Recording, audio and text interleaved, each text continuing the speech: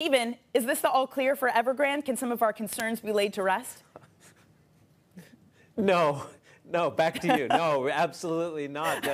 It is just the beginning, really. I mean, it buys everybody a little bit of time. Well, it buys Evergrande a little bit of time. But keep in mind, there are more dollar bond coupon payments due starting next week, another $45 million that they missed about 30 days ago. Like this bond payment that was due, it had a 30-day grace period, and boy, did Evergrande take it down to the last minute because that 30-day grace period ended tomorrow, and today is the last day of the business week here in Hong Kong, so they had to get that paid. And by sources are telling Bloomberg that they have wired that $83.5 million. But by my calculations, there are another 4 bond coupon payments, dollar bond coupon payments that still are overdue and need to be paid by November 11th, totaling roughly $200 million more. So this buys them some time, but it's a critical time because the story yesterday was that Evergrande and Hobson Development, another developer,